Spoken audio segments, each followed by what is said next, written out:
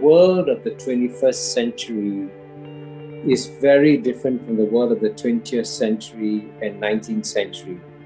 So the zero-sum games of international relations that were played for thousands of years are no longer what the people in the 21st century want. And in all countries in the world, the primary concern of most people is how do we improve our livelihoods, how do we improve our lives.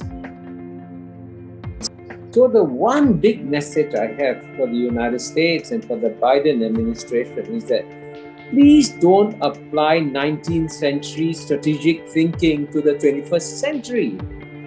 It shows your minds haven't understood the world of today.